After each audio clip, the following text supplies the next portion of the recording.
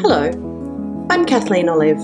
Both Matisse and Picasso are credited with proclaiming Cézanne is the father of us all. In this episode, I speak with Limelight Arts Travel's Nick Gordon about Cézanne's trajectory as an artist, his approach to painting, his emergence from the traditions of Paris and his utter transformation of them, as well as his impact on painters from Pissarro to Braque. By taking a closer look, we discover more of what made Cézanne a modern master. Hi Nick, thanks very much for coming in today. Thanks, Kathleen. Can you tell us please what painting you've chosen for us to look at today and give us a description of it for people who are listening along? Well, today I'm having a look at Paul Cézanne's Mont Sainte-Victoire with a large pine tree, which is from the mid to late 1880s. So what we're looking at here is a view onto Mont Sainte-Victoire in southern France, but we're not looking at the mountain directly. We're looking at it across from a slightly elevated position, looking out across the fields, which are represented here with golds and greens, from behind a large pine tree on the left-hand side, the branches of which then swoop over the top of the painting. So we're looking through from, say, on the top of a hill, underneath the branches of a tree, out across these rich golden and green fields, to the monumental mountain, which is rendered here with beautiful shades of pale peaches, mauves, greens and blues. And where would we see this painting if we wanted to stand in front of it today? It's in the Courtauld Institute in London. Thanks, Nick. So you've said that we're looking at a scene here that's set in southern France? Yes, absolutely. So Cézanne had moved down from Paris to southern France around the time that he makes a break with the Impressionists, so going in different directions. Cézanne is apparently a very difficult person to get along with, or at least some people find him a bit moody, and he decides he's not really interested in being in Paris, surrounded by all of that grey all of the time.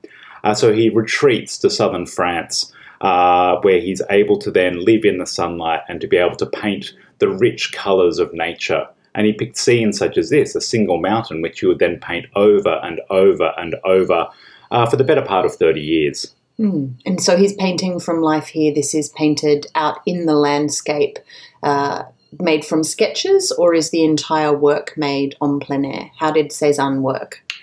He would spend a lot of time outside doing sketches in plein air, both oil sketches as well as watercolour sketches. But then he was ultimately a studio painter. And for works like this, which is fairly significant in size, he would be working from a combination of memory, from sketches. So it's an image that's built up in his mind over repeated looking. And he would write about this too, that kind of he would look at something from one angle, see the immense beauty of nature, and then move just 1 foot to the left or the right, and he would see revealed to him another beautiful element of the same thing. So we're looking at not something he could paint in plein air. What we're looking at is an image that he has been able to create through repeated looking over the course of decades and repeated sketching, repeated painting.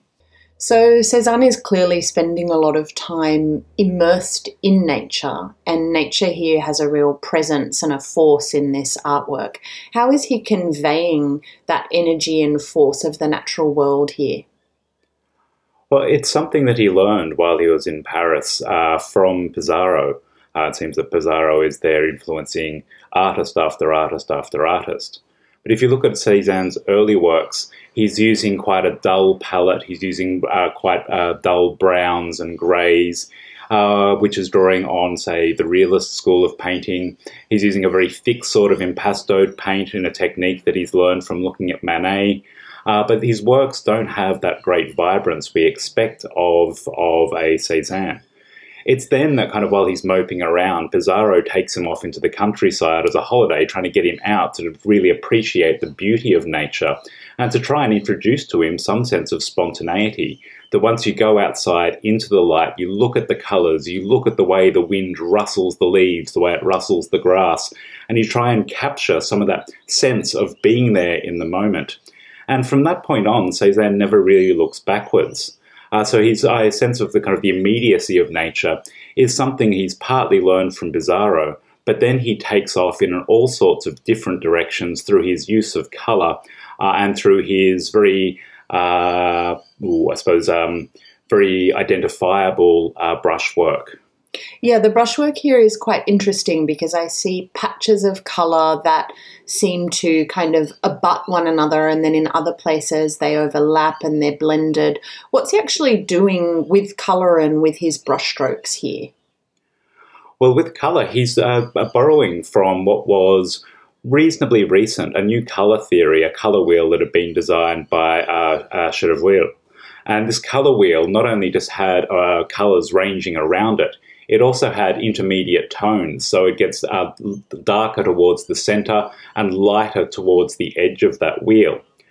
But rather than just simply taking complementary or contrasting colours, say for example simply putting a blue against an orange or a purple against a yellow, a red against a green, which he did do in some of his early works, but he wrote about that and said that's just a two-card trick, kind of any fool can do that.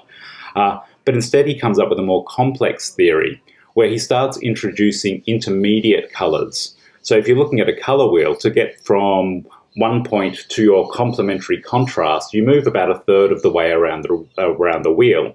But to get to that point, Cézanne started introducing intermediate steps where you would go through from, say, a green to a red. You would go through a third colour. And that allows him to start creating a much greater strength of a sense of contour, a sense of a play of light bouncing around the place. Because it's not just simple a big patch of one colour against a big patch of its opposite colour. He's always working through a third colour to get there. So can you give us an example in this work from the Courtauld where we could see that in action? Is there a particular place in this painting where we see him moving through those stages of colour in order to build up the contrasts? Absolutely. So if you look just straight to the mountain, on the left-hand side and on the right-hand side of the mountain, you'll notice there are patches of quite a vibrant blue, and then it's got this kind of slightly muted orange colour, orangey peachy colour. So those are complementary contrasting colours. But you notice that between those, the way he separates them is to add in some shades of green, some greeny grey colours. And that's a way of giving that sense of the extension of that blue. It just doesn't run into the colour beside it. The colour slowly mutates and changes and then reveals the contrast. So it's a bit like, I suppose, the resolution of a piece of music. You don't simply go from the beginning to the end and it's resolved. You have multiple steps. You stage your way through steps of colour to get to the resolution. Whereas in the foreground, it seems that he's actually stepping more distinctly from one to the next. So, for example, I'm looking at that patch at the lower right where we've got two fields of really deep green that are bordered quite sharply by a flash of an umbery orange colour. So what do you think the intent is in the foreground with those patches of field, those alternating sections of colour? Well, I think what he's doing there is he's drawing our attention to it. So those, as you point out, those kind of contrasts are much more vibrant, they're richer. That's partly because the colour is much more intense. It's a much more saturated colour that he's using than he is on the mountains. But what it does is it draws our attention. So we have that spot there on the right-hand side. You notice that it's then balanced by that orange building on the left-hand side. And then if you look between those towards the middle of the canvas at the base of the mountain, you've then got another flash of that orange set against the green. So these are like beacons in the night. If you're looking out over a bay at night, for example, we get these flashes of light telling you where the rocks are. In this case, Cézanne is using those as beacons to guide us from near the foreground through the midground to the base of the mountain. So he's using them as a compositional device. The other thing that he seems to be using as a compositional device or as a way of guiding my eye around this painting is that when I look closely, the brushstrokes are not uniform, they're not linear, they're not carefully blended. You know, sometimes they're going horizontally, sometimes they're going vertically, like up the tree trunk. Other times they seem to be whipping around, the actual strokes seem to be whipping around like those branches of the tree that seem to be moved by quite a strong wind. So why is he alternating brushstrokes in that way? It's partly a way of creating that sense of movement. But I think he's doing something a little bit more significant than trying to represent something invisible like the wind. And it's partly that those brush strokes, especially when they get longer and more visible, also help guide our eye. They create lines in a painting with very, very few lines. And by guiding us around, it helps us kind of get a sense of motion. Our eye doesn't settle on one place. We're being moved around by the different lines of the brushwork, the different lines within the painting itself, such as that bridge on the right-hand side. And this keeps our eye moving around. It keeps us interested. It keeps us wanting to see more, able to see more in the painting than we would be able to see without those. The other aspect, I suppose, of this approach to painting is that Cézanne is not thinking of objects in space. So there's a tradition from the early Renaissance onwards of thinking of you create a space and you populate it with objects as a way of mimicking a three-dimensional world. Cézanne is not really interested in that. He knows a painting is two-dimensional and he's not going to pretend that it's anything but two-dimensional. So none of these objects are objects in space for Cézanne. All of these objects are just shapes and colours on a two-dimensional surface. So rather than trying to, say, paint the cloud as a distinctive object, the cloud then just becomes a vague shape and a combination of colours that are actually part of the sky.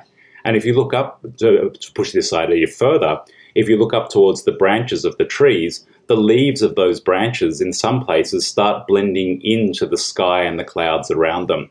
They're not distinct objects, they're just part of an overall two-dimensional composition on a canvas. It does also seem to give some kind of a visual shimmer, this particular approach to the brushstrokes, so that, for example, in those fields in, let's call it the foreground, although as you've said, you know, the traditional things aren't happening with space here, but in the foreground there is a sense of kind of shimmering, hazy heat over the landscape in the foreground, and then that kind of trembling energy in the sky as the clouds and the light and the branches and leaves all seem to somehow meld into one, as you've said. So what do you think is the overall mood or ambience that Cézanne is conveying here? Why does he want me to look onto this scene? I think he's trying to convey a sense of complex majesty of the mountain, this extraordinarily beautiful chunk of rock which reflects light in different ways. So he's trying to get us to look across that warmth of the landscape, that sense of the seasonality, that sense of the energy of nature always buzzing around us. But I think at the same time, he's also trying to convey something to us about how he sees the world, that he's able to look at the same thing over and over from slightly different positions and see new forms of beauty. And I think we can do that with this painting too. It doesn't let us settle in one place. We notice, say, for example, the warmth of those fields, the things that might be going on in those fields. We then notice a mountain, we notice the tree, we notice the sky, we notice different parts of the clouds, we notice the railway viaduct on the right-hand side, the tiny little house on the left-hand side. It's keeping us, I suppose, a way of revealing to us the beauty that he sees in this scene. And we've talked a bit about the composition, but what you've just described when you've evoked the landscape, you've actually made me realise that in that landscape, which shimmers in the light, there are no humans. And it's quite an interesting perspective that we're given as viewers. We're kind of somehow suspended halfway up the trunk of the tree looking down onto this scene. It's quite an interesting kind of perspective or point of view, I suppose, that he sets up for us as viewers, and I think people respond so strongly to Cézanne's work as viewers of his art. But can you describe for us the kind of legacy he had for generations of artists who followed him? What was his impact?